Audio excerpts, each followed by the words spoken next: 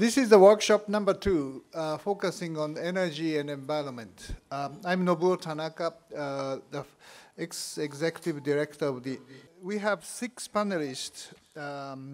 You know them. I don't explain to you. Olivier Appert and Ali Zero-Ali, Leila Benali, Richard Cooper, Cosmin Ghita, and Tatsuo Masuda. So we will talk about climate issues.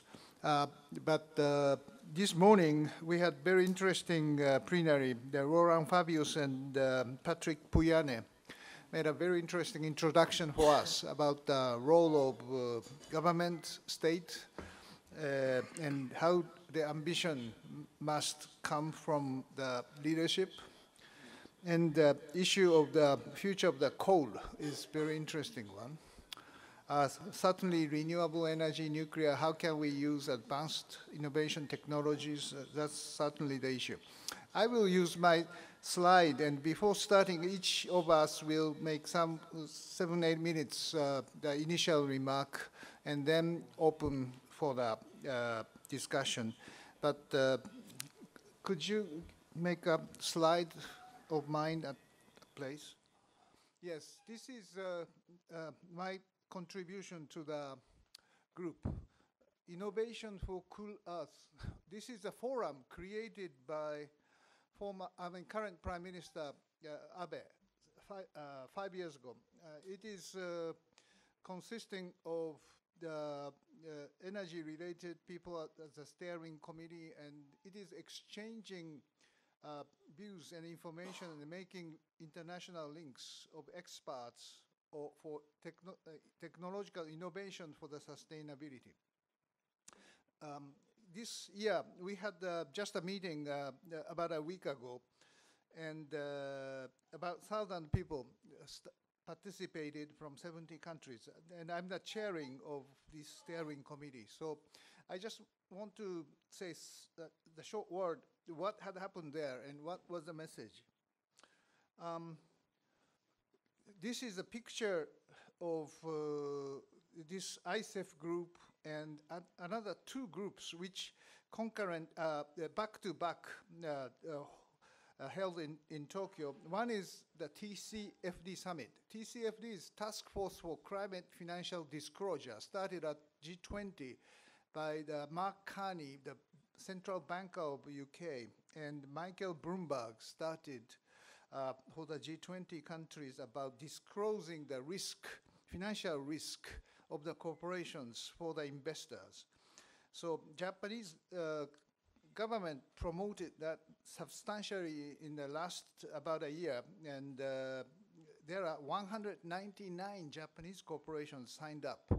So this financial sector's pressure is getting very strong. So this ICEF is that very back together with this TCFD group, we made a let's say a contribution, and we made a meeting with Prime Minister in the Prime Minister's office and remind him of how we should move. And he urged us, by the way, calling for much more serious effort. He said it should be the unconventional and discontinuous innovation is necessary. And in the sessions, there are many different, let's say, issues are treated, but the subject of this ICEF was bending down the emission trajectory by innovation and green finance. Because the CO2, global CO2 emissions are increasing at about 2% per year, and which is in line with the long-term historical trends since the beginning of the Industrial Revolution. That means the gap of this trend and global goal of net zero emission by 2050 is widening every year. So enormous effort is necessary. So ICEFs do a lot of things, but how to bend down the emission trajectory with all possible measures, including financial or new technology, etc., is the critical issue. ISF did a lot about roadmaps, and this year's roadmap was decarbonization in the industrial heat sector. Industrial heat is a very tough area, so using more CCUS or hydrogen, biomass, electrification, and all possible tools used to reduce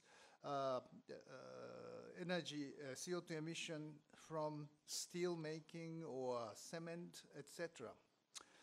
Of course, top 10 innovation, there are many different kinds of technologies on the commercial scale from the research and development stage. We pick up several of these innovative technologies. And participants voted which are most likely technology. So these top 10 votes of participants. Another message, which is this is interesting. This is the infographics of the. Excuse me. I'm sorry. This is the top 10 innovation. I'm sorry, and this is the infographics from the this meeting, and of course, from now we need immediate peak and vigorous decline. So bobsleigh was taken up, showing how quick we have to do. And another point which I really raised is the role of women in the climate change mitigation. Climate change is not gender neutral. Women are much more harshly hit by the climate change, especially in African countries, because farmers are always more women, and fetching the water with climate change, much more effort are required. On the other hand, women can do a lot to change the policy by voting, by becoming the business leaders and changing the business model. So women's role for climate change mitigation could be much more stressed. So gender issue and climate issue should come together. So for the financial sector, TCFD is a green financing, means climate lens investment. So gender lens investment should come together. That is one of the point which this group has discussed and recommended. I don't want to go too far, but IA always say revolution has happening in many fronts, and one in US, two in the solar power is the cheapest in the future. The third is the China's green revolution, and fourth is digitalization. But important fifth revolution, which I want to add, is this demand-side driven transformation. Because TCFD, through TCFD, the money goes to more sustainable companies. And they are, in a way, user of the energy. So if these companies try to be more and more sustainable, this may cause the structure of the supply. IA or government always thinking from the supply side, but demand-side driven transformation may change drastically the structure. And another example is RE100, Renewable Energy 100 corporations. These are the list of corporations. But major corporations like Apple, GM, BMW, if they require their suppliers to do the same, and it is the case, maybe those companies who stay in the supply chain of the major global corporations will use only renewables in the future. And this may create a huge challenge for the supply structure of the energy. So energy transformation could be driven much more by the users rather than supplier. what the government. So this is one of my point which I want to raise to Roland Fabius' point about the role of the state. State should kind of prepare the incentives or financial schemes or standards for the disclosures and let corporations or users decide the future. This is one of the message I want to share with you. Another one is that IEA's energy demand prospect shows that it's not easy to see the peak demand of oil happens. But if demand side change happens quickly, maybe peak demand happens much earlier. So that is what Saudi Aramco is concerned. I told you about this last year, I guess. But peak demand of oil may happen much, much earlier. I talked with recently the Chinese experts, and they say peak demand of oil in China may happen before 2025. It's 5 years from now. And peak demand of peak emission of the CO2 may happen even 2022. That is what Chinese say. So their strategy is using more renewables and reducing oil and gas import from Middle East, from Russia, and from United States. This is geopolitical strategy of China, but at the same time, it's sustainable energy policy.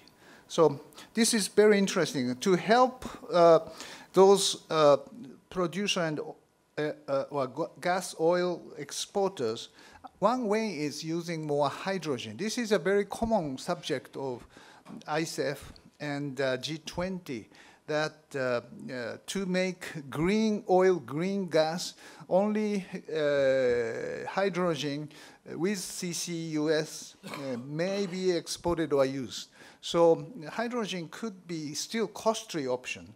But Japan has been promoting use of hydrogen, but China is taken up very seriously these days because of the extra generation of solar and wind could be stored as hydrogen. So as a storage, hydrogen may be used much more, let's say, substantially in the future. So I stop here in my presentation about this kind of contributions from the ICEF to you, and let's start each other, the individual panelists to present their case.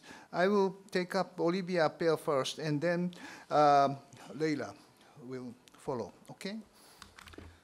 Okay.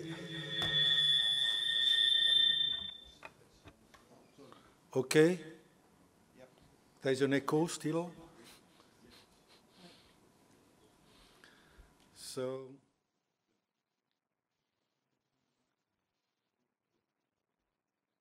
the third presentation, la troisième? No?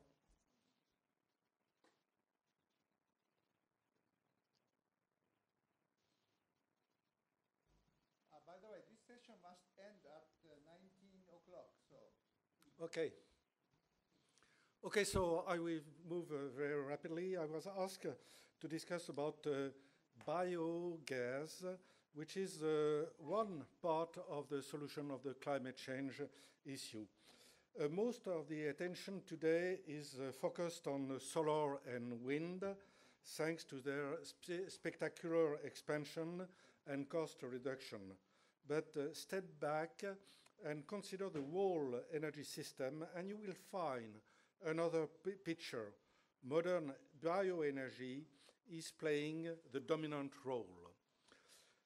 Why? Simply, electricity, it's simple. Electricity only accounts for less than 20% of total energy consumption worldwide, and bioenergy is the only renewable source that can provide energy for all end use. And the contribution of modern bioenergy is particularly important in heat, 2/3 of that heat goes to industrial application, and the rest is consumed in buildings with a very small remaining fraction in agriculture. As a result, at the end of 2017, modern bioenergy accounted for the half of renewable energy consumption, as much as hydropower, wind, solar, and all other renewables combined, and 4 times the amount of wind and solar combined. I wish to underline that all these numbers concern just modern energy and are excluding traditional use of biomass, for example, for cooking in developing countries, which is causing air pollution, indoor air pollution, and premature death. The dominant role of modern bioenergy is often overlooked. This is why we consider it a blind spot, the overlooked giant of renewable. This is not to undermine the role of electricity, of course, just bioenergy has many more competing options. So, in order to reach the sustainable development scenario, the IEA is considering that renewable would contribute to 1/3 of greenhouse gas emission reductions. You are accustomed to this figure, and you can see that bioenergy contribution is representing 7.5% of the gap by 2040. And also you can note that bioenergy can be combined with CCUS in order to provide negative emission, and I hope that we will come back during the debate on the issue of CCS and CCUS. Biomethane, I will focus now on biomethane. Biomethane will play a major role. In just 7 years, biomethane production has increased by a factor of 7. Most of the growth has occurred in Europe, but every region is participating in the global growth. In 2017, 720 biomethane production plants are in operation in the world, compared to only 173 in 2010. And spread over 34 countries, there are 1,020 projects of upgrading operational plants under construction or planned.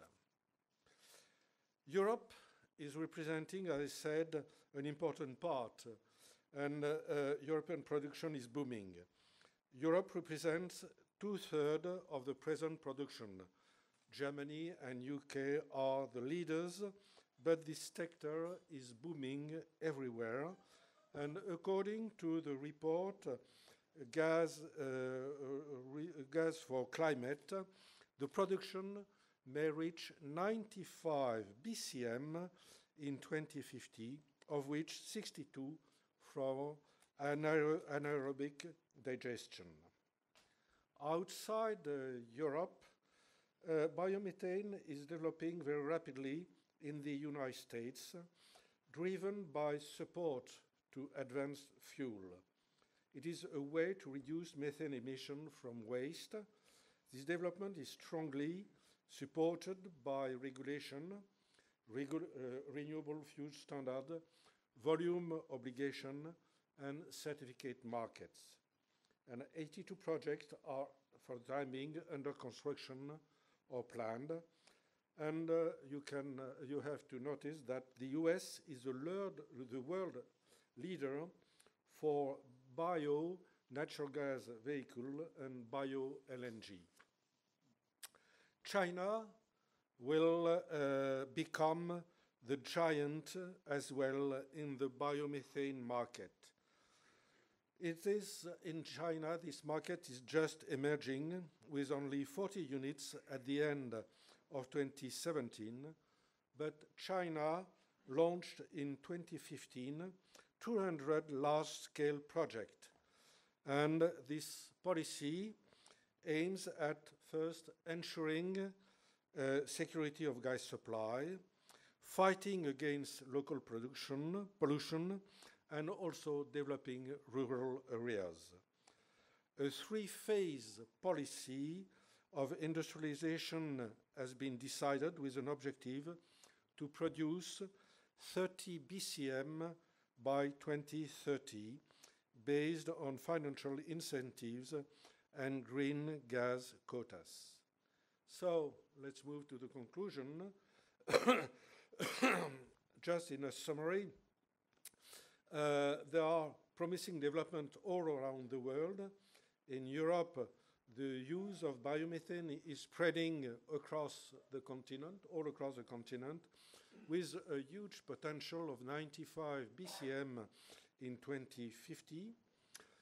In North America, there is a surging production over the recent period, propelled by the US to the first rank of the world for the use of biomethane in vehicles, with a significant potential of 30 to 40 BCM, mostly from waste.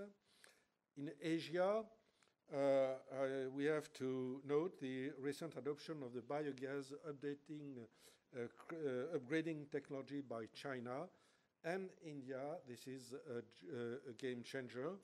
I refer to the objective of 30 BCM for China in 2030. It's less clear for India. And there are also projects elsewhere.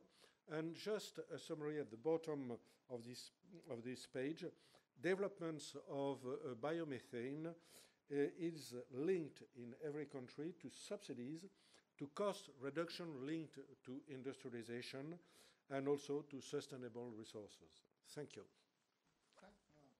Thank you, Olivier. Why did you pick up biomethane this time? Because it is ignored as such. It is becoming very popular, for example, in Europe, and in the context of zero of carbon neutrality in 2050, there is no more place in Europe for natural gas, and so the solution is to base the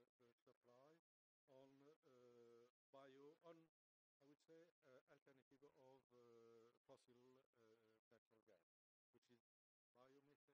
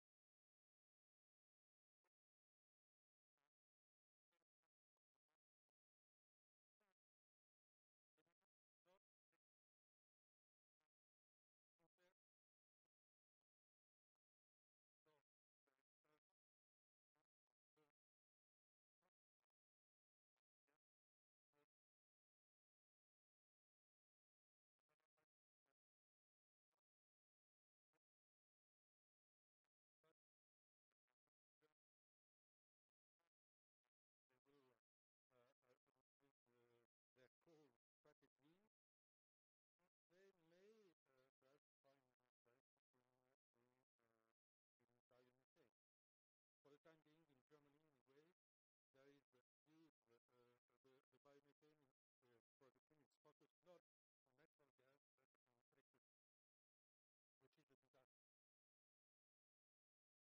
Okay, well, thank you very much. Let's move to Leila. My slides on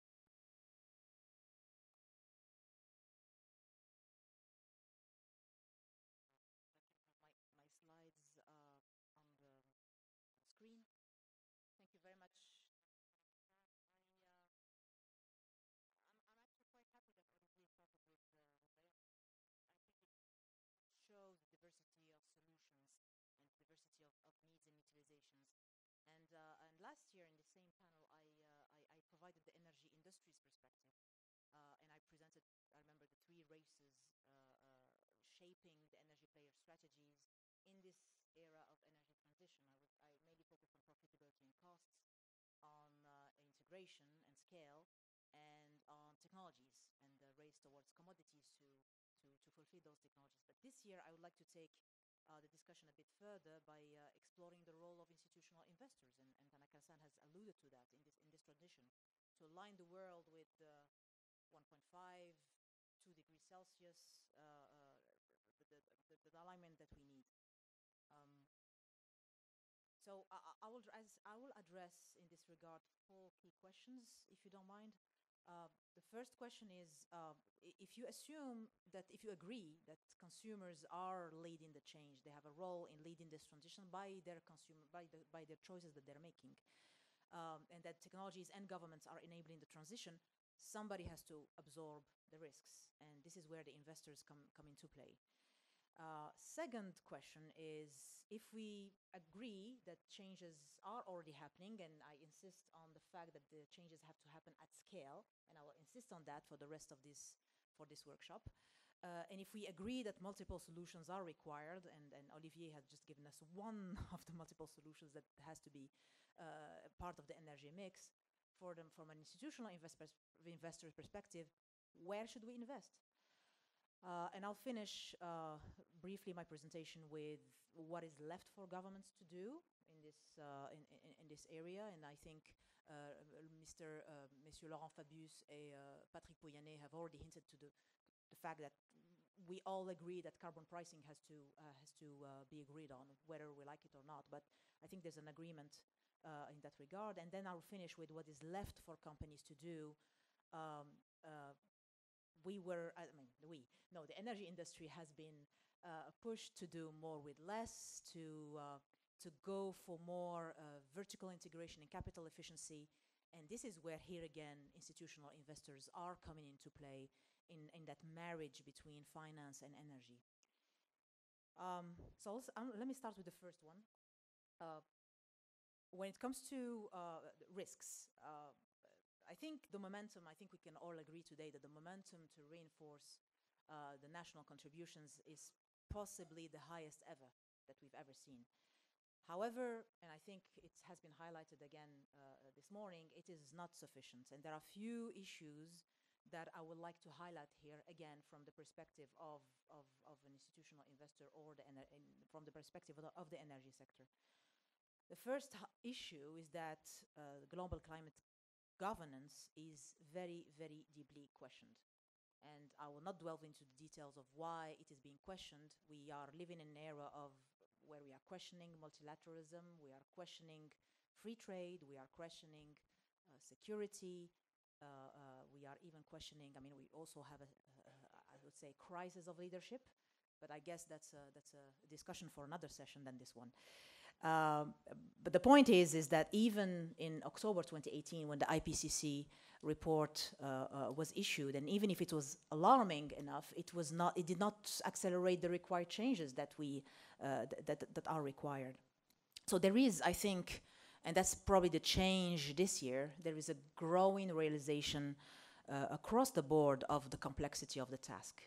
There is a growing realization of the wide interests and needs of the different stakeholders involved. Going from, I would say, consumers, taxpayers, citizens, vulnerable populations, and of course the industrials, the energy producers and consumers, etc. So from where I sit, I think there is a growing realization that the existing energy system that we have today, which, and I would like to remind you, we took probably a large part of the 20th century to build, has sink costs that cannot just simply be written off. The energy system we have today has sink costs in it that we cannot write off. And from the investor's perspective, that's a key part. However, and I don't want to, don't get me wrong, changes are already happening, and leading companies, cities, mayors, populations, economic sectors. I work a lot with the maritime industries. They have been taking concrete actions to either decrease their emissions or fully decarbonize. Shareholders, insurance companies, institutional investors, as you all know, have been raising the pressure to align the corporate strategies with the climate reality. I mean, that's something that we have to deal with. So one of my favorite graphics from the BP's energy outlook shows how long it takes for energy transitions to occur. And our common friend Spencer Dale likes to remind us with his dotted line that you probably don't see here, but it's the big line that you have on the graphic. I don't know why it is shown as plain, but it's the one at the extreme high. With that dotted line, it shows that renewable energy may reach 10% of the world energy demand by 2035, in less than 30 years from the point it provided 1% of world energy. And if that's the case, if we just extrapolate that trend, it means that the renewable energy would have penetrated the energy system more quickly than any other fuel in history. And even then, with that 10%, if you reach that 10% of renewable energy, you still need 90% to cover. 90% of the world energy needs will need to come from other fuels. My personal take from this graphic is slightly different, particularly if I isolate the two fastest growing technologies, renewable energy, indeed, and nuclear. And the conclusion that I take from it, and that's a very quick conclusion that I'm sure Cosmin will probably challenge, is that impactful change really generally occur, I mean, in these two specific examples. First, when the debate has been depoliticized, aka nuclear. And when there is a combination of intensive R&D, government incentives, but also, of course, enabling market mechanisms. And I'm insisting on this one, and free trade. Only free trade enabled solar panels to move from one continent to the other, and we reached the decreasing cost that we have witnessed in the last decade. The same dynamic is happening at a slower pace, I must say, in other areas. And it is happening, and I think in this order, number one, in energy batteries and storage, and we've discussed it last year, I think, extensively. It's also happening at a second in mobility, in the area of mobility, and also it's happening third in process and heavy industries that Tanaka-san has started hinting at in his presentation. But here again, from an investor perspective, this lack of visibility on the sequencing is probably the first missing link that we have in our climate change governance toolbox. So I think we need targeted instruments with optimal risk returns ratios for the various emitting sectors with various utilizations to really accelerate this transition. So the governments can guide the energy mix, the ensuing investments through their toolkit of various policy mechanisms, but I think only institutional investors can help absorb the market risks, but also the technology risks that I'm talking about here.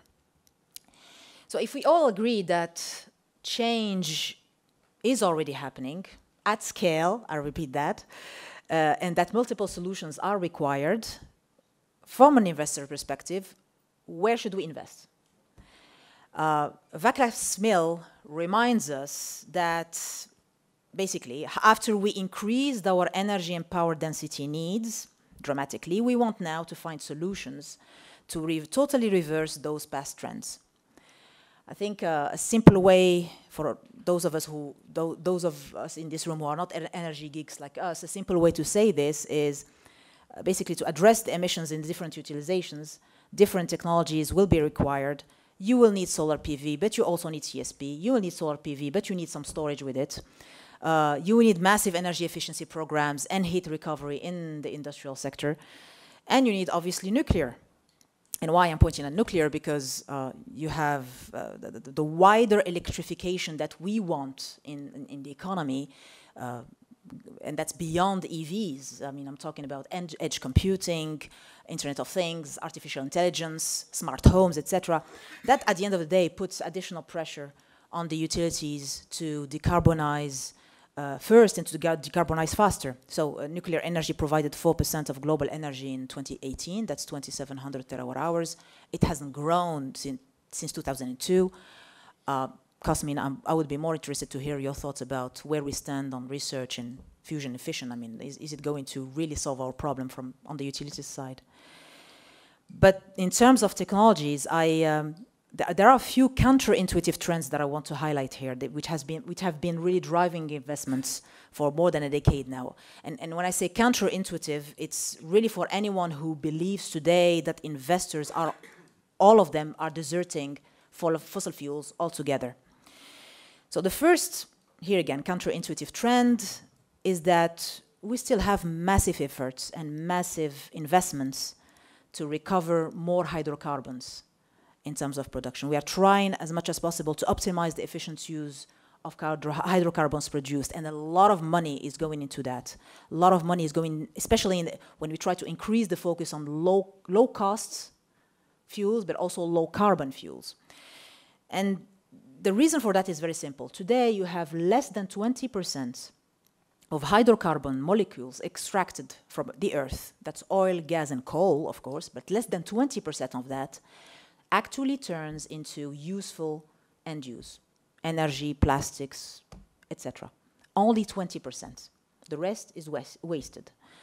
So today, the industry has realized that, and there are tremendous efforts happening to restructure the business models and reward the optimizing an efficient use of fuels instead of rewarding the volumes of hydrocarbon produced.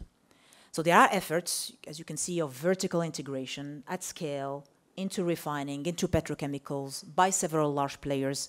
That's one example of these efforts. And I'll cite one last extreme example of the crude to chemical scheme that is being looked at in Saudi Arabia. That the aim is really to reach 70% conversion rate from crude to plastics. Second interesting dynamic is happening in mobility. And here I'll get into the internal combustion engine. So there are, again, massive R&D efforts and investments happening in the area of ultra-low emission fuels and engine technologies. So with that, you can assume that the internal combustion engine can still enjoy a few years of monopoly in the transportation sector. But in parallel, there is a drive among cities, among politicians, to ensure that transport prices are actually better reflecting externalities, internal costs, and other things. So to really have a view on the real cost of transportation, the real cost of urban and road transportation. So with the development of all those technology solutions that we see in Europe and US, etc., smart charging schemes, ride-hailing, bike sharing, there are increasing calls, especially among cities, for the right pricing framework, a fair pricing framework for the use of public space by these charging stations, for the utilization of commodities and the scarcity of resources that go into those technologies. And when you run the numbers, at the end of the day, you find that liquid fuels might be actually the winners from these let's all cost in everything approaches. And I'm just saying. Third point, in addition to solar and wind and storage in its different forms, and I think we discussed it extensively last year, but here again, I want to highlight in a context of continuously decreasing costs in storage as well. The uncertainties about which technology will win. I mean, beyond lithium-ion and redox flow batteries, concerns about the commodities that are being mined in tricky places in Africa needed for specific storage technologies. And even when regulators show enough, I would say, creativity to reward flexibility, investors remain concerned. They remain very concerned and wary, again, of regret costs in those technologies. So a couple of points to conclude. What is left for governments to do? I think, and that came today in the discussion between Patrick Pouyanné and Laurent Fabius, but we organized at APICorp a recent strategic industry roundtable where we brought people from the energy sector and the financing community together in a single room under Chatham House rule to address the question of what are the instruments that are needed to accelerate the energy transition. And yeah, these two communities don't really talk to each other most of the time, so that's why we thought it would be interesting to bring them together.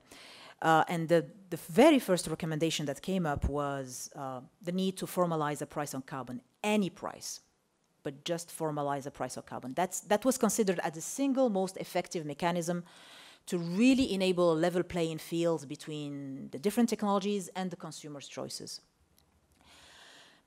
But the problem is, in the absence of carbon trading mechanisms, and I'm here thinking outside of Europe and some other places, what is being proposed, for example, in the American Green New Deal, when we start estimating the social cost of carbons, it's ended up producing ridiculously wide ranges. So when we leave it to the economists, we ended up having very complex calculations when it comes to carbon prices. So, and even if carbon taxes should, in theory, be an easy form of carbon pricing.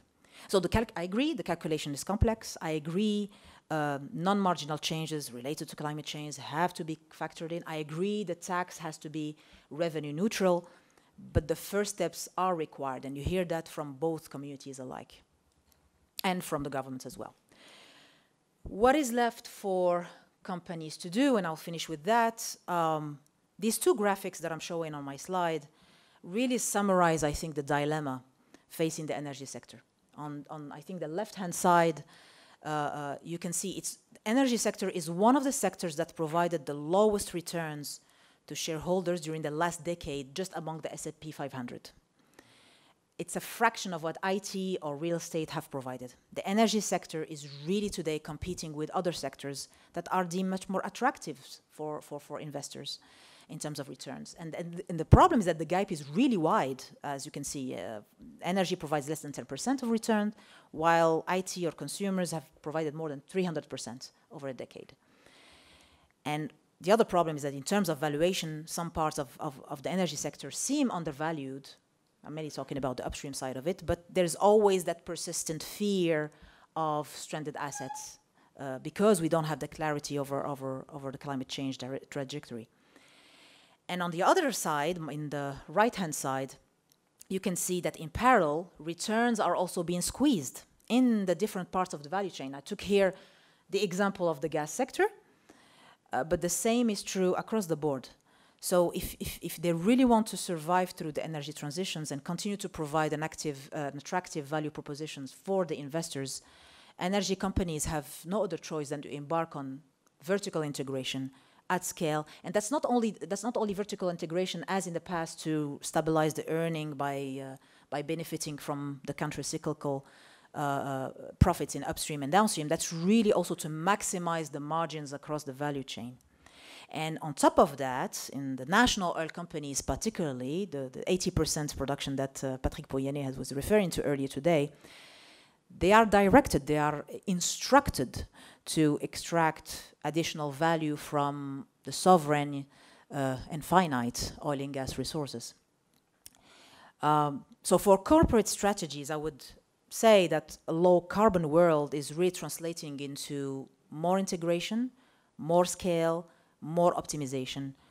And then I would just like to remind everyone that the journey of integration is really a marriage between two different business models, two different operating cultures, returns expectations, and time horizons. And why I'm saying that is that after the integrated management of this different segment of the value chain, the next step might be to seek growth by optimizing the balance sheet even further. And that's the pressure that we are having also in terms of financing the energy sector. So in some areas, I mean, US shale benefited, as you all know, partly from long-term commitments from private equities. If you start considering oil and gas resources as just any other investment asset class, the same could happen at a larger scale between large oil energy companies and investment funds. So what type of industry structure will we get in that drive for low carbon world? But I would like to finish on a, oh, I didn't have it here, but I had a nice slide showing that after all, within the infrastructure sector, the energy sector remains the preferred industry for institutional investors. And I'll finish with that. Okay, thank you very much, Leila. Yeah, I cannot agree more that government should do the carbon price or carbon tax to give the clear message to the business sector. Unfortunately, the discussion more than decades didn't lead us to any official carbon price or carbon tax. That's a problem. It's definitely the best way to reduce carbon, but unfortunately it didn't happen. So in a way, for the green financing, as you say, one of the criteria for the investors is, does corporation have the internal carbon pricing for the decision of the investment? And that is happening. I mean, TCFD, Task Force for Climate, Financial Risk Disclosure, certainly internal carbon pricing is one of the things they request. And many major oil companies like Total, BP, Shell, they are the member signatory to the TCFD and doing even, of course, are they, these internal carbon pricing is really ambitious enough? That's the question. But $40, $50, $60 are set. And in the interesting discussion in ISEF in Japan was that last year, exactly the same time, the ISEF meeting, I raised the issue of internal carbon pricing by saying there is only one or two Japanese companies who had the internal carbon price at that time. Now, the CDP representative told me in the public discussion that there are 70 companies in Japan has now the internal carbon price. So this is a huge difference because, as I said, 200 Japanese corporations are now signatory to TCFD. So TCFD means they should have a kind of energy scenario for the future. Otherwise, they can, or sustainability scenario definitely include the carbon pricing. So eventually, this kind of pressure from the financial sector for requesting disclosure will lead the corporations to what is desirable in terms of the carbon pricing. That is my observation. Do you think so? Yeah, I fully agree. And in all the models that I've seen in various, I would say, energy companies, international and national, you basically have three main frameworks. You always have a cell with carbon pricing on it. Whether you fill it or not, that's another question. But conceptually, you have usually two main methodologies. I mean, you either just follow blindly what you have in the ETS, and thanks to Europe, provided a sort of framework for a carbon price that can be used in other areas of the world. Here again, conceptually, or as you mentioned, you can just decide to have a flat, what you think is an assumption for future pricing, and that's the reason why at the end of the day we end up having that focus that I mentioned on not only low costs fuels and hydrocarbon, but also low carbon crudes and hydrocarbons. So that's not an idea that just came up yesterday. I mean, I think the major oil and gas producers have been working on that for the last decade or so. But at the end of the day, I think people like to think of the idea of carbon and other fuels as a stock as well. So that's a stock, and you need to just put a price on it. And when you decide to deplete that stock today or in 30 years' time, that's That's an assumption that you have to make. But I totally agree that most energy companies today have carbon pricing assumption. Thank you very much, Leila. One additional question to you is that what do you think about this climate change and gender?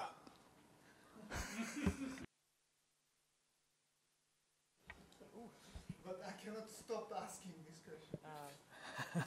Last year it was, what do you think about climate change in Saudi Arabia? This year is what you think about climate change and gender. Well, not much. I don't feel like an expert in the area, to be honest with you. I'll leave it to my male colleagues to comment on it. Okay, well, let's move to Richard Cooper. Richard, do you have some ideas about this? But you have wisdom, we know, so please show your wisdom. On the gender issue, I'll start out with that. I have two teenagers. Both are highly sensitive to the climate change issue, and the son no less than the daughter. So at this generation, there's, and a small, very small sample, I don't notice any difference between the two. So as an American on the panel, I should say, because having sat through the plenaries yesterday and today, non-Americans should not confuse the U.S. government position under Mr. Trump with the American position.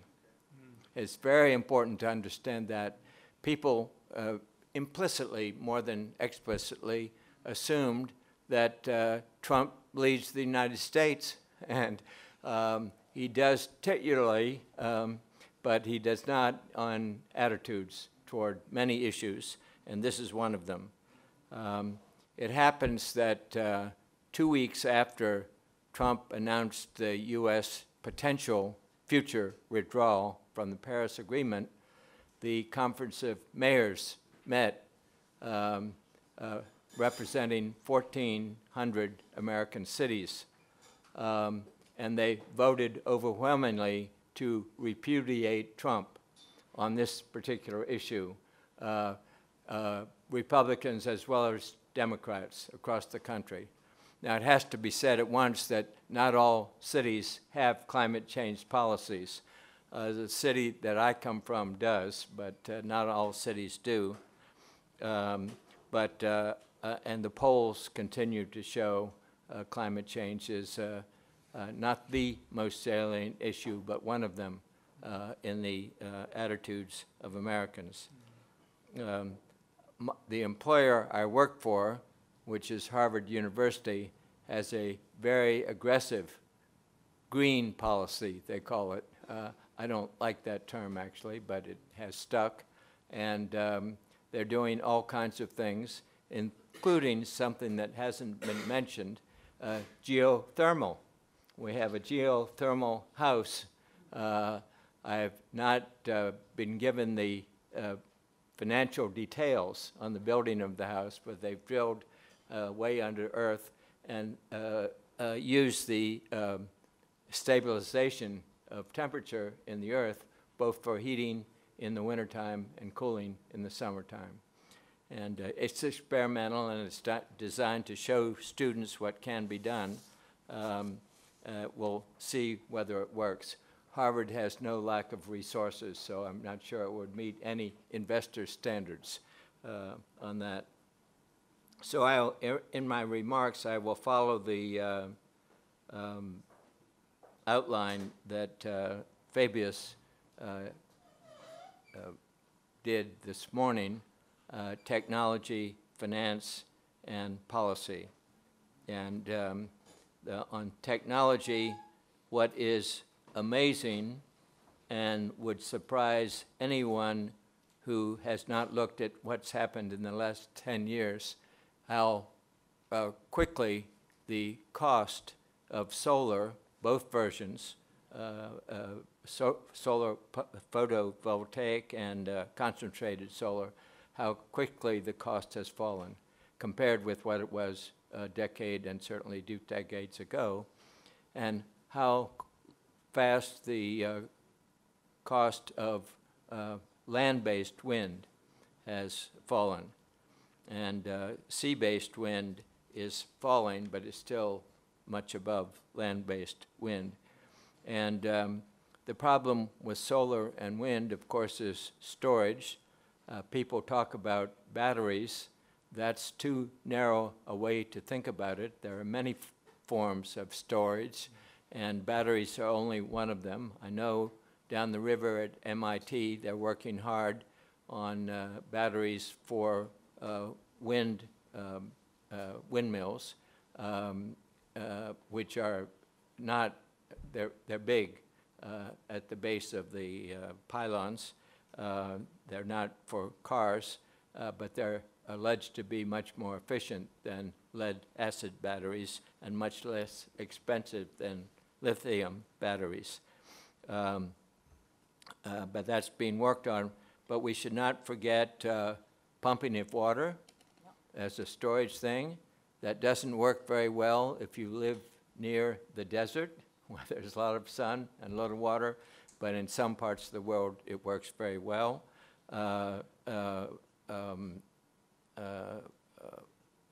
Heat storage, of course, concentrated solar uses heat storage, metals which are heated up to 5 to 700 degrees centigrade, and that retains the heat through clouds and nighttime and so forth.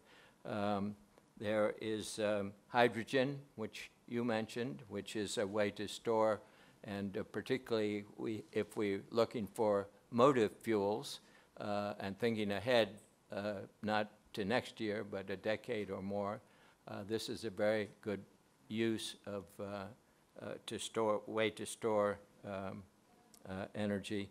And of course there are flywheels, which again come up from time to time. Any physicist will remind you of them, but somehow they've dropped out of the picture in storage. But one can imagine flywheels when we have very efficient flywheels these days. So we should not just talk about batteries when it comes to storage, but look at the whole range of potential storage vessels or vehicles.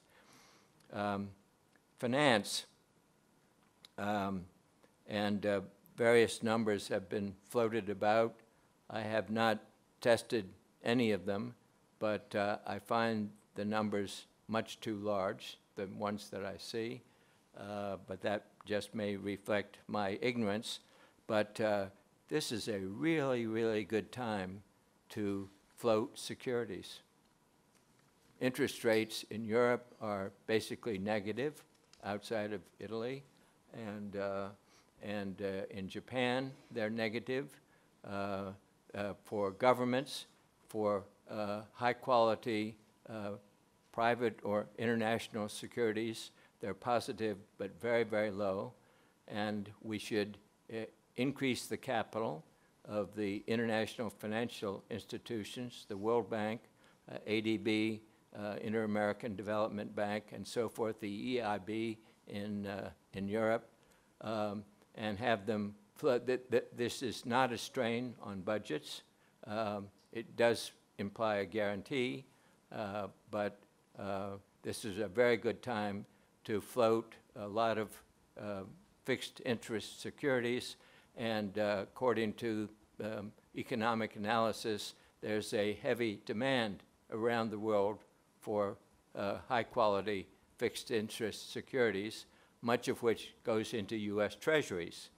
But it could go into other vehicles as well. So it's a very good time, and we should gin up the international financial institutions. I'm talking about not about the IMF, but about what we call banks, but they're not really banks, to engage in this issue more than rhetorically. I know the World Bank has a big program in this, to study the issues and make recommendations. They do not do much lending in this area as such. So that could, and several, you mentioned sovereign wealth funds, which is another source of funding, and they're looking around for good yields on securities. So I don't see at this moment in time a shortage of finance.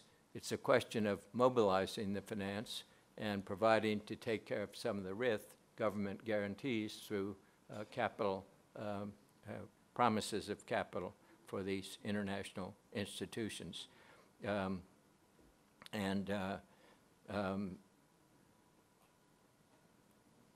Policy is the third category, and I was interested to mention, to notice that Fabio's mentioned carbon tax. I favored a carbon tax for 25 years. As this conference illustrates, we, the world, have many objectives besides dealing with climate change.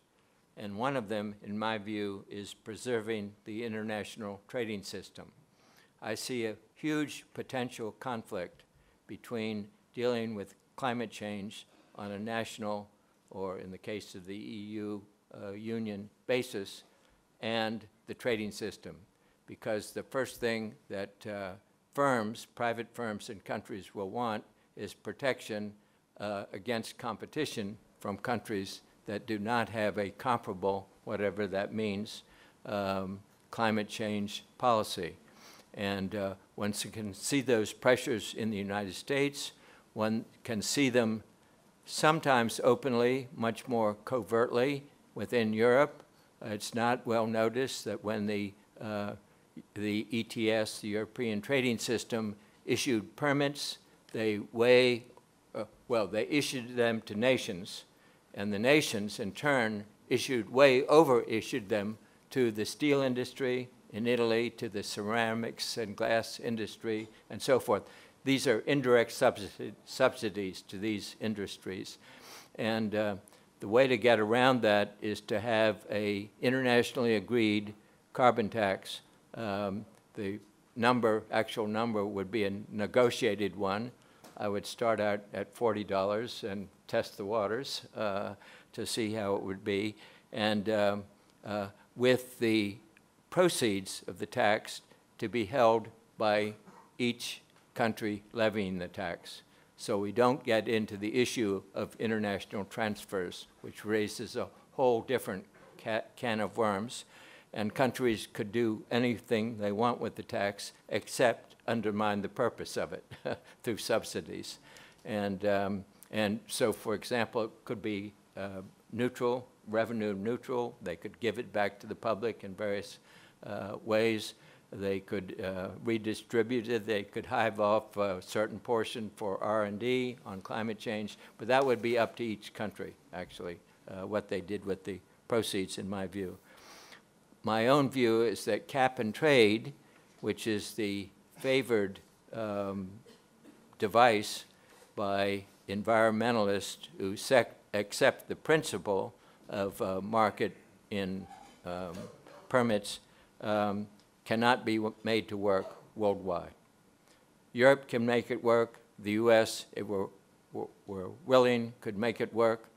Canada can make it work, but it cannot be made to work worldwide for reasons we won't go into, but it's an absolute invitation to corruption. You're handing out permits which have real monetary value. And that's a total invitation to corruption around the world, and any US legislator who understood that could not vote for it. So I think, and if you look at the models of pricing of carbon through cap and trade, as in the ETS, they all show that the big gains come from transfers between rich and poor countries, basically. Efficient countries, countries that use energy efficiently, and those that do not use it efficiently. And so I strongly favor, I'm interested that Leila mentioned them, and this morning on the panel they were mentioned, and cap and trade was not mentioned. I don't know whether that was inadvertent or whether I'm slowly, very slowly, winning the argument. And the final thing I want to say as a matter of agreed policy, whether it's universally agreed is less important, but we should be building no new coal-fired power plants anywhere in the world. We have them. We have a tremendous amount of inertia in the system. We will be using coal for decades because, as was pointed out today earlier, coal-fired power plant, 40 years was mentioned, but with some renovation, 50 years or 60 years they can last. And we have a lot of them around. China is backing out coal as rapidly as it can through many different channels, nuclear, LNG, solar, and so forth. But because of air pollution and the harm to Chinese health, they're building coal-fired power plants as part of BRI in other countries. That should be stopped, and they should build. I see, in my own view, is that in the end we'll do solar, basically. The end means out several decades, and I see natural gas as being the bridging fuel to solar. And in particular, natural gas is a great substitute for coal in generating electricity, as well as other uses. But so I see natural gas as the natural, or you can call it biogas, any kind of methane, basically, as a natural bridging fuel between where we are now and solar power, where we need to get to eventually, supplemented by some other things. But that's decades away. Thank you. Okay. Thank you very much. For this cap and trade thing is interesting point. I talked to some Chinese people about that, and China said, I mean, they are planning to have cap and trade in the 6 or 7 provinces. No, they tried. But now they are moving out of it. Well, moving out, you mean dropping it? Yeah, dropping it. Oh, I didn't know that. Dropping it because solar is getting so cheap and cheaper than coal, so no need to make any kind of incentives in China. Well, I've looked at the pilot projects. They were remarkably non-transparent. It's very hard to find out what actually went on in each of the, started out with 7 provinces, ended up with 6, and they declared it a success, but they were not able to demonstrate to any outsider that they were successful. And the formulae for issuing the permits and so forth. So I'm glad to hear that they dropped it. Leila, do you have a comment on him about this tax or carbon price? No, I think we agree, right? I mean, I think we were agreeing all the way through. So here again, I mean, let's not make it complex, and let's agree on now. I mean, agree on a price is probably a big word, but at least have some indications and take the first steps. Here again, to get back to the level playing fields between the different technologies. And as I mentioned, I mean, in mobility, the efforts to have all costing approaches are creating perverse effects, where you actually favor the existing technologies and systems. So at the end of the day, if we want to cost carbon in such a way, let's do it in an integrated way, and I think, but let's keep the scheme as simple as possible. Okay, let's move to Cosmin. Thank you very much for this opportunity to be part of this panel. And my presentation, basically, I don't have any slides, but my presentation will be a shameless advocacy for nuclear energy. Why it's shameless? Oh no, Zero carbon. Zero carbon. I mean, I'm proud of it. That's why I'm very proud. So, I'll start with I'll start with some figures, and basically today's realities, I think they call for immediate action. And based on IEA data that was vehiculated here, energy consumption worldwide grew by 2.3% in 2018 alone, nearly twice the average rate of growth since 2010. So we're seeing an increasing demand for energy. As a consequence of higher energy consumption, energy-related CO2 emissions also increased by 1.7% at 33.1 gigatons of CO2. Therefore, we're nowhere near the Paris Agreement. And to be honest with you, we will be very far away from it for a long period of time. As an important percentage of CO2 emissions are energy related, the pace of transitioning then becomes even more difficult. And from my experience in the nuclear industry, two major variables need very fast addressing: investments in clean energy sources and related financial campaigning, be it campaigning as a PR initiative supported by the governments to bolster investor confidence in these investments, or as Leila very well indicated earlier, coming up with risk hedging mechanisms to make the opportunities attractive enough in today's capital competition. The World Energy Outlook estimates around $1.1 trillion to be invested in nuclear power by 2040, which means approximately 46% in nuclear power output. Even though the WEO estimates an increase in nuclear power investments, globally, nuclear generation will go below 10%, and far less than the required output of nuclear production as per the sustainable development scenario that was shown previously by Monsieur Appert. And I'll take a little bit of a look at Europe.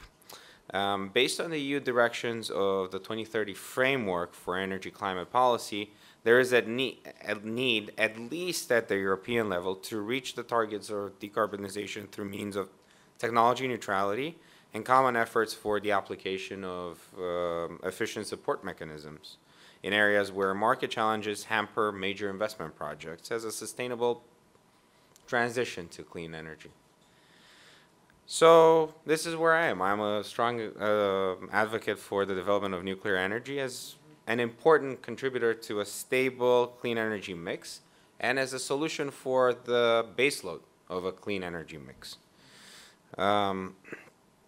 And obviously this cannot not only be achieved by new build and long-term operations of nuclear power plants refurbishments, but more so by extending innovation into research for Generation 4 projects, the new type of nuclear reactors that also allow for flexibility and allow for possible hybrid nuclear renewable systems, where you can have a small modular reactor coupled with a solar panel and two windmills, and they can balance each other out very, very nicely.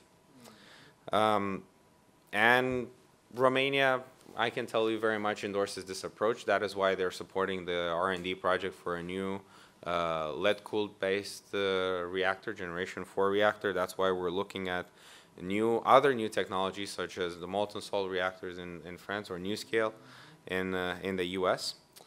And that is why we're part of the Clean Energy Ministerial Approach, the Nice Future Initiative, that promotes the benefits of nuclear. And it's a branding, an international branding exercise to brand nuclear as green energy. And I think that's part of the reality that we need to face. And to endorse that, I'll make a quick allusion to an MIT study that was to decarbonization that was launched in 2018, I believe already, which adds nuclear energy is a firm source essential to achieving a deeply decarbonized electricity sector. For most regions, EU included, meeting the 2050 targets requires a mix of resources, mainly firm resources, fact which should be fully accounted for in decarbonization policies and meeting targets. Policies that foreclose a role for nuclear energy directly impact investments in nuclear energy and directly increase the cost of decarbonization.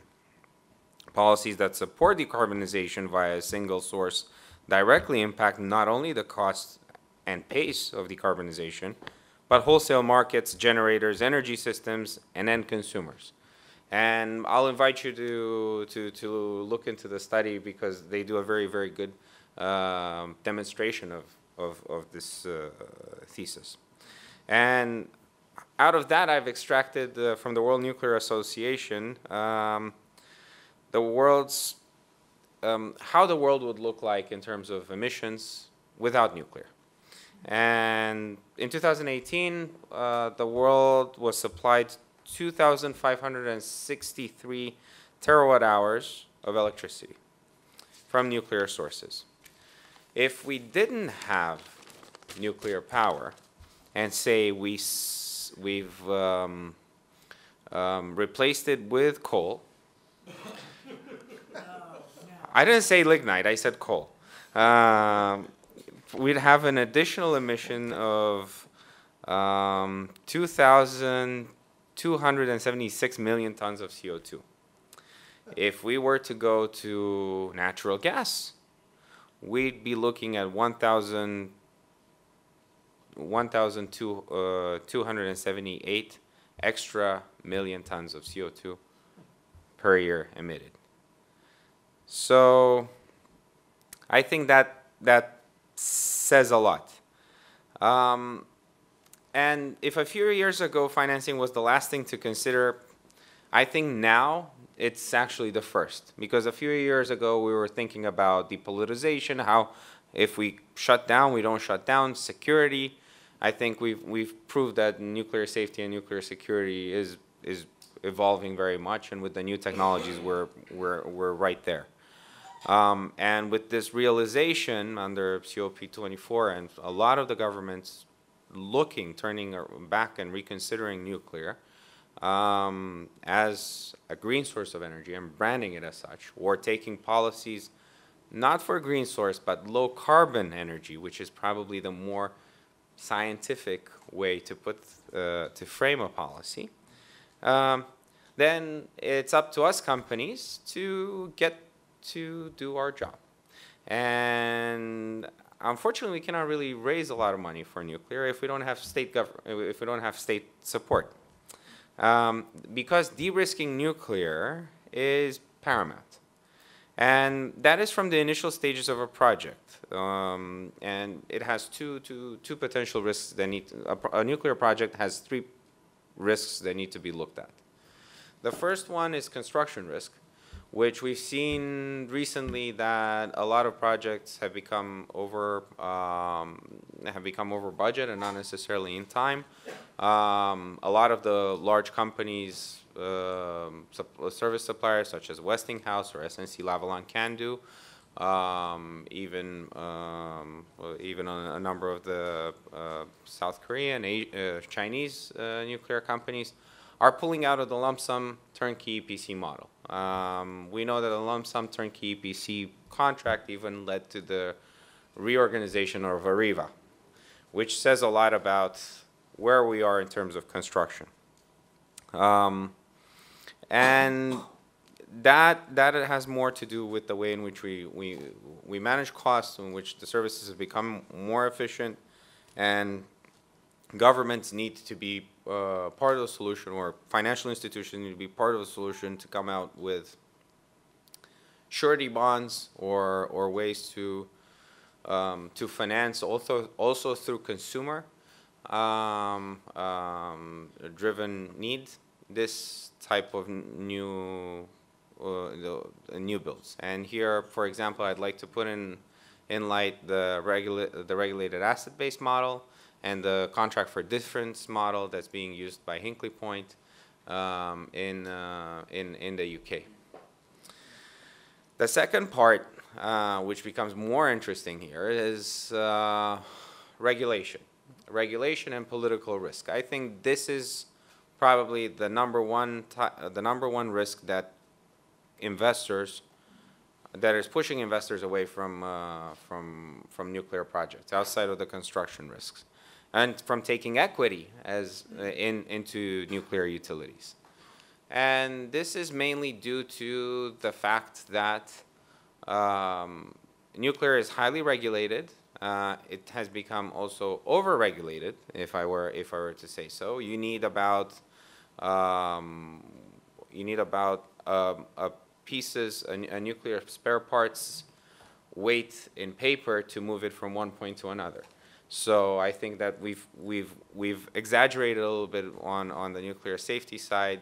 We're not saying that the processes are bad, but the bureaucracy around it have made it a little bit unpractical. And with each bureaucracy that's being layered up, you hire more people and you print more paper, and actually that drives OpEx even higher. So obviously that needs to be, and it has a financial impact on the project. So here is more of a government's approach to how they manage bureaucracy, but it's also depoliticizing, because say you've invested in nuclear, you had an equity stake in a nuclear power plant that was put into function in 2008 in Germany. In 2010, you have just finished your construction. You, as a fund manager, you're looking to get a 20-year return on it. And 2010, boom, second year of operation, your plant is shut down because of a natural disaster that had unintended consequences and didn't necessarily realify a problem with the nuclear industry, was spun off in a political campaign, and then created a shutdown for nuclear, not only in Germany, but mostly in Europe, because we have to be pragmatic about it. I think that up until 2 years ago, the European Commission was afraid to say the N-word, and here we're talking about nuclear. And secondly, we also had a very difficult time. We've had a full industry shutdown. So the new focus should stem from aligning economic welfare with long-term interests of the society, because we're talking about decarbonization, we're talking about security of supply, and maintaining our lifestyle. We still want to have zero emissions, but as Professor Masuda said earlier, we still like it to be cool in this room, and I think that's very important. And yeah, so. Thank you. Yeah, there's lots of uphill battle for the nuclear. I cannot agree more. It's a tough. After Fukushima accident, yeah, it is really challenging. Let's move to Masuda-san. We have 20 minutes to go, so keep it in less than 10 minutes. I'm sorry. Very well. Thank you very much, Tanaka-san, and thank you for coming all. I'll be talking about some issue of generational divide on the climate agenda. Climate change is the result of accumulation of CO2 emissions or greenhouse gases in the atmosphere well over the last 200 years. Assessment Report 5 of 2014, they cover long range from 1950 to 2011. This is the magnitude of period we have to cover, and that means what we do today with all these efforts do not necessarily benefit the mature generation here, except younger ones. That means why we work like a hell if we cannot get the benefit of deleting climate risks. That is a big issue. Already, climate change is eating into the heart of the system. Today and yesterday, there is an enormous typhoon hitting heart of Japan. That is, we call it Super Typhoon Hagibis. 7 million people evacuated for precautionary measures centering Tokyo area. Can you imagine 7 million people evacuated? And already several people have died. And it is the largest ever hitting Japan over the last 60 years. And this could be the norm in coming years also. Climate actions, mitigation in particular, are of very long-term nature because of 200 years scale could be shifted to another 100 years or so. And it's not, unfortunately, it's not appealing to politicians. Politicians, I sympathize with politicians because they face with so many agendas: employment, pension, education, healthcare, building infrastructure, all these agendas. And because they are pressed with the pressure of re-election and election, they like to shift their attention to rather short-term issues which they can sell to the voters. And quite often, the long-term issues could be set aside or left behind, unless there is many room to accommodate all these demands. However painful, we have to deal with climate issues, not setting aside. And we have to overcome the generation divide. And that kind of issue, I know there's a lot of criticism to what Greta Thunberg said, UN, and I saw many articles and videos in YouTube and elsewhere telling her what you have said is brainwashed or exaggerating the risks. But it's not the way to persuade younger generations. I saw many big speeches in the UN Climate Summit. Big speeches, 100 times, gathering several hundred people, several thousand people, but speeches don't mean anything unless underpinned by concrete actions. And history shows very sad record. For example, if you remember, there was a famous Rio summit in 1990. Many head of states came in Rio and wrote a wonderful declaration of action-oriented one. They committed they will decrease CO2 emissions to 1990 level by the end of the 20th century. In a matter of 10 years, they promised, they signed. Was it followed by actions? No, nothing happened. Rather, more CO2 emissions accelerated because of economic growth everywhere. And real action was taken in 1997 at COP7 of Kyoto Protocol. But Kyoto Protocol took 80 years to be effectuated. Because of signatory, they need ratification by many countries. So already 15 years has passed with no actions after Rio Summit in 1990. And we should not repeat all these mistakes made. What Greta said at the UN Nations shocked me, because I was part of energy policy making together with Tanaka and others, and I am partly responsible for that. And I think we have to do something, and we cannot leave all these younger generations left behind, or keep the generation gap narrowed, because we are responsible for the next generation and future generations. I am suggesting something very wild.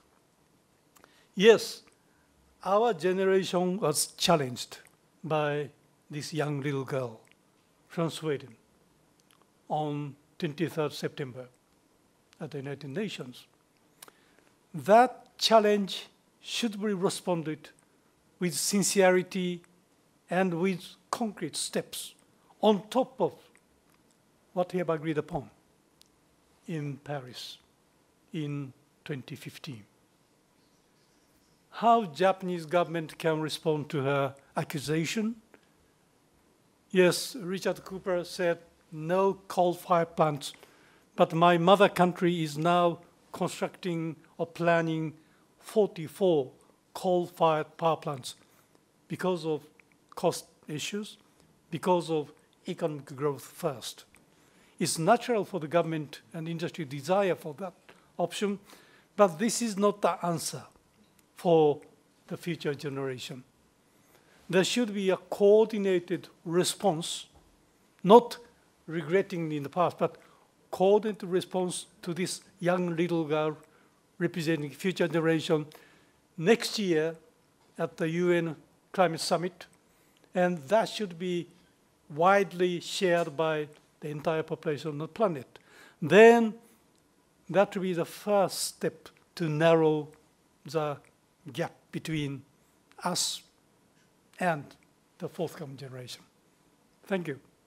Thank you, Masuda-san, for kind of confessing our sin.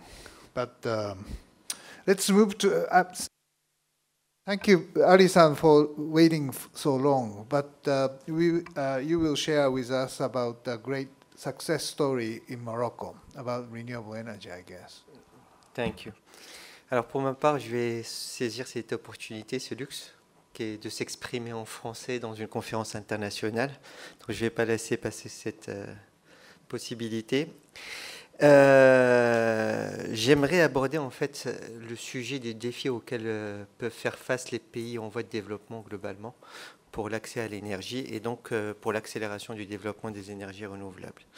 Et pour ce faire, vous me permettrez de faire ce qu'on appelle dans le cinéma un petit retour en arrière et revenir dans les années 2000 qui ont connu un rythme de croissance très soutenu de par le monde, en même temps qu'une prise de conscience et un renforcement de cette prise de conscience qu'il fallait s'inscrire dans un développement économique durable tout en étant soucieux de la préservation de notre environnement.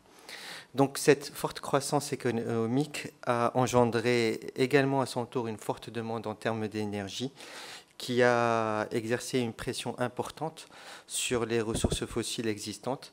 Et je me rappelle encore qu'en 2008 et en juillet 2008 plus exactement, le prix du baril du pétrole avait culminé à 147 dollars le baril. Donc cette situation, à cette époque, avait créé une véritable pression, comme je le disais, sur l'économie des économies des pays et sur la communauté internationale, et plus particulièrement sur les pays en voie de développement et ceux les plus vulnérables, comme les États insulaires ou les pays les moins avancés. Et quand j'entends les plus vulnérables, ce sont les pays qui n'ont pas de ressources fossiles et qui se devaient de trouver une alternative à ces énergies fossiles. À l'instar du Maroc, la plupart de ces pays ne voulaient pas hypothéquer leur ambition et leur volonté de développement social et économique. Et surtout, ils devaient répondre de manière positive aux aspirations de leur population quant à l'éradication de la pauvreté et donc le développement économique et le développement de leur niveau de vie. Le Maroc avait à l'époque commencé à analyser, à décrypter les différentes tendances et surtout les tendances autour des métiers des énergies renouvelables et des technologies des énergies renouvelables. Et on avait compris à cette époque-là que vu les énormes investissements à venir en R&D, surtout côté européen, mais également en Chine et aux États-Unis, qu'il y avait une tendance positive sur le développement des énergies renouvelables et surtout sur la réduction de prix autour de ces technologies. Et donc, grâce à la vision de Sa Majesté le roi Mohamed VI, le Maroc a fait preuve de courage et d'audace à cette époque, en s'engageant sur cette voie, qui aujourd'hui, a posteriori, s'est avérée concluante, judicieuse et pertinente à tout point de vue, mais qu'à l'époque, rappelons-nous-le, c'était pas totalement évident. Je ne vais pas trop m'étendre sur les réalisations du Maroc, puisqu'on les connaît tous, et je pense que l'année dernière, ça avait été abordé. Donc, cette voie nous a permis d'entrevoir un dépassement de l'objectif de 42% à l'horizon 2020 et 52% à l'horizon 2030, mais je vais beaucoup plus développer sur la situation actuelle et le formidable potentiel que peut représenter les énergies renouvelables pour la coopération et l'intégration régionale. Ça sera là le point sur lequel je vais vraiment me concentrer et je vais essayer d'être rapide. Je veux dire qu'aujourd'hui, le paradigme a complètement changé, c'est complètement métamorphosé. Puisqu'il y a 10 ans encore, on était face à un choix manichéen entre énergie fossile et énergie renouvelable. Les énergies fossiles pêchaient par le manque d'intérêt autour des questions environnementales, mais présentaient un avantage comparatif économique qui était certain par rapport aux énergies renouvelables qui, elles, pêchaient par ce manque de compétitivité économique. Et on voit qu'à l'époque, tout le monde s'orientait vers les énergies fossiles et les gens ne parlaient pas trop des énergies renouvelables. Est-ce qu'on peut imaginer un instant de revenir aux énergies fossiles? Parce que qu'est-ce qui se passerait? Il y aurait une pression telle sur le prix que ça hypothéquerait également la croissance, déjà qu'elle est actuellement à tonnes, mais ça aurait un impact négatif sur la croissance actuelle. Donc, la pression évitée par l'investissement massif dans les énergies renouvelables, puisque je le rappelle, les énergies renouvelables, que ce soit le vent, quand il vente, ben, il vente pour tout le monde. Quand le soleil brille, il brille pour tout le monde. S'il est exploité, c'est pour le bien de ceux qui le transforment et des populations qui en bénéficient. Quand il n'est pas exploité, il est perdu pour tout le monde. Donc les énergies renouvelables se démarquent des énergies fossiles dans la mesure où il n'y a pas de compétition entre les pays autour des énergies renouvelables. Et donc cette amélioration de la péréquation économique autour du renouvelable, découlant de la multiplication des investissements, et donc des économies d'échelle qui sont engendrées, ce qui veut dire que plus les investissements sont nombreux, plus les prix baisseront, sans compétition, je le répète, entre les différents pays. C'est donc un véritable vecteur de coopération entre les pays. Et je vais vous donner quelques exemples concrets de coopération qui ont été initiés par le Maroc et qui ont permis en fait de lancer une certaine dynamique. Alors, on se rappelle que la COP21 a suscité une forte adhésion, une forte mobilisation autour d'une ambition pour limiter les gaz à effet de serre. Et ici à Marrakech, la COP22 se voulait être la COP de l'action. Donc les pays participants et les pays membres devaient faire preuve d'ingéniosité, d'imagination, afin de concevoir des actions concrètes et sortir des grands mots, des actions concrètes qui vont avoir un impact réel sur le développement des énergies renouvelables et directement diminuer les gaz à effet de serre.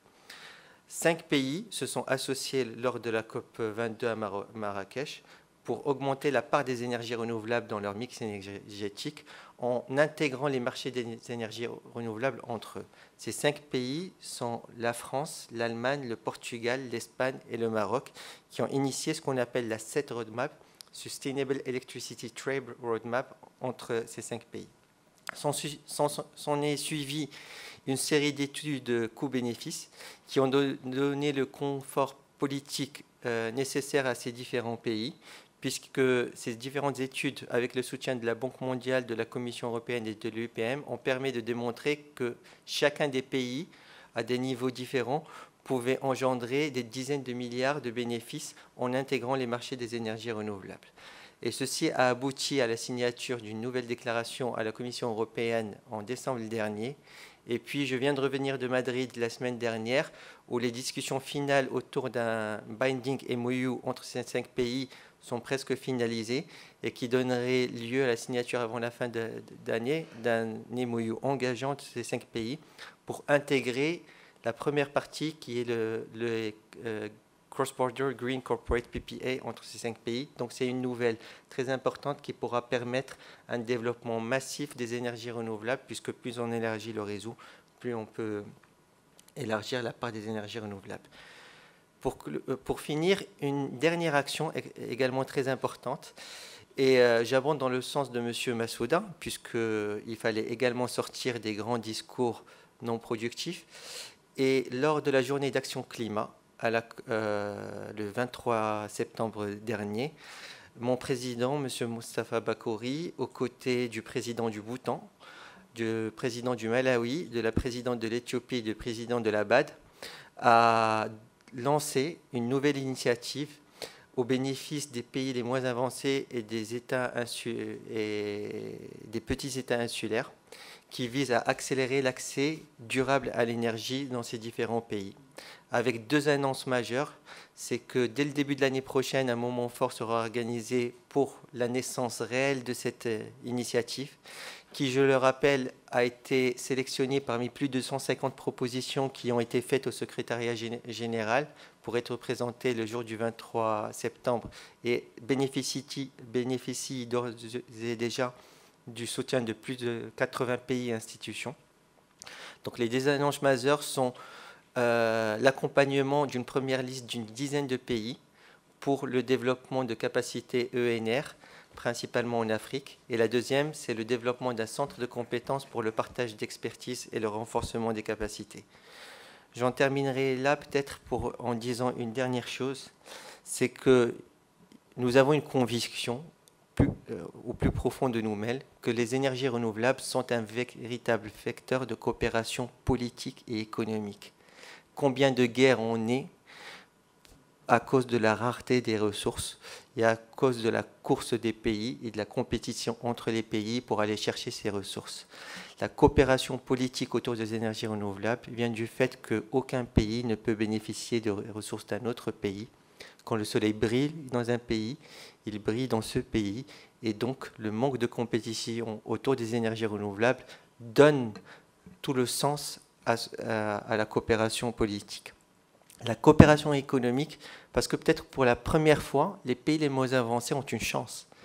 La chance, c'est que quand le vent souffle, la chance, c'est que de sortir des défauts qu'ils ont connus au regard des énergies fossiles. Combien de pays exportaient son pétrole brut et réimportent du pétrole ou du fuel raffiné? Aujourd'hui, grâce aux énergies renouvelables, il est impossible de le faire. La transformation et la valeur ajoutée industrielle liée à cette transformation doit être localisée et ne peut être localisée ailleurs que dans ce pays. C'est pour ça que nous parlons de coopération économique. Et grâce à l'impulsion qu'a donné Sa Majesté, principalement en Afrique, le sens de l'adage africain qui dit que « if you want to walk fast, walk alone, and if you want to walk far, walk with the others » prend tout son sens dans aujourd'hui la politique globale qu'initie le Maroc à travers Mazen pour le développement de la coopération politique et économique autour des énergies renouvelables. Thank you very much, Alison.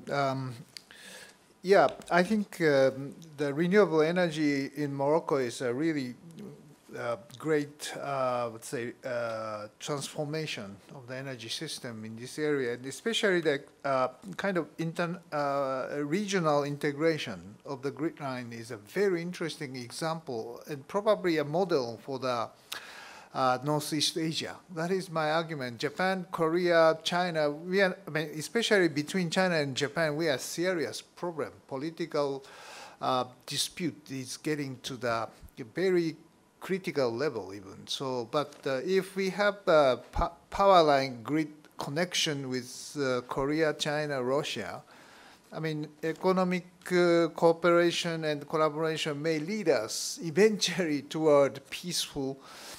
Well, Europe is not as peaceful as before, but we may move into the kind of integration in the future. So I really wish you a great success. By the way, we have now 2 minutes left. If there is any question, urgent question, I will give you the floor.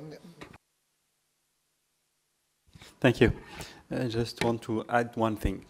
We talked about big power, but we should talk also about decentralized power today. It's amazing what's going on. We have this project on wind and solar, but also we are helping farmers to switch from diesel pump to solar pumps.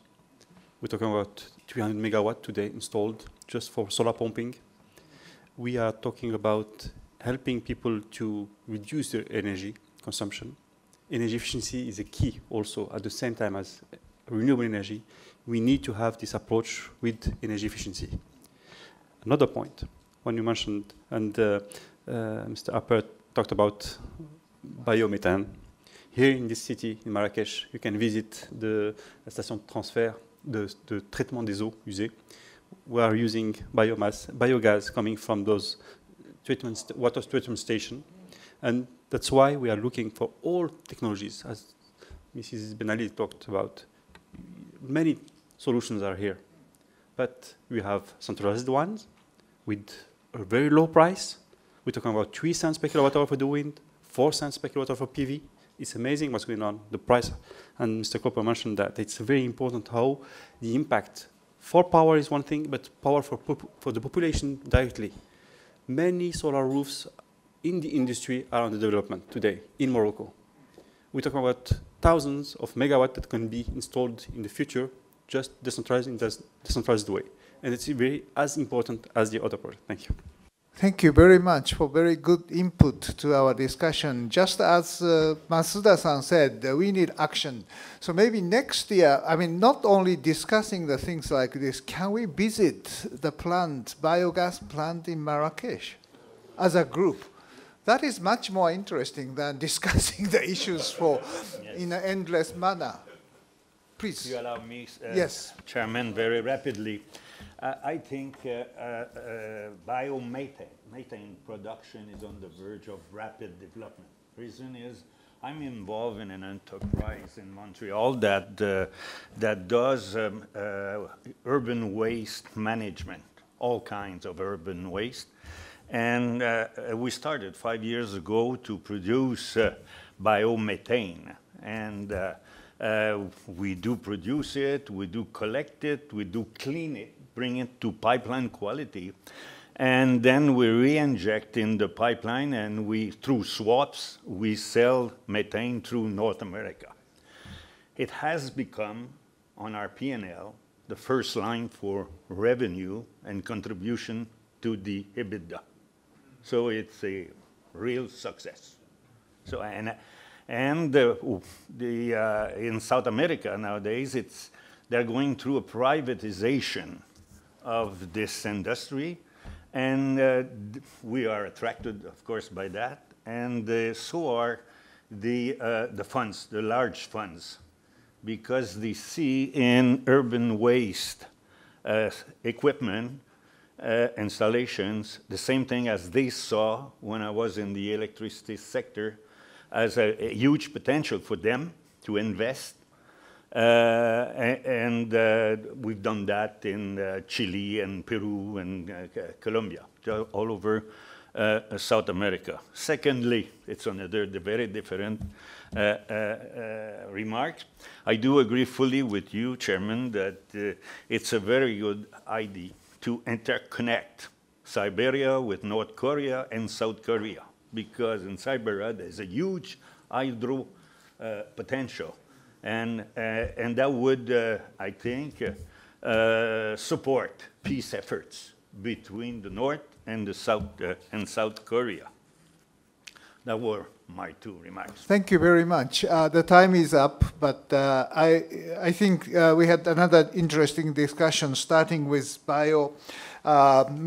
And congratulations, Olivier. That was a very interesting input, and we have certain discussion about this issue. Please join me thanking the 6 panelists for the interesting discussion tonight. And Chairman's role, thank you, Tanaka-san. You're most welcome. Let's see the biomethane plant next year. You can visit also some solar farms. Fine. Maybe that is much more fun.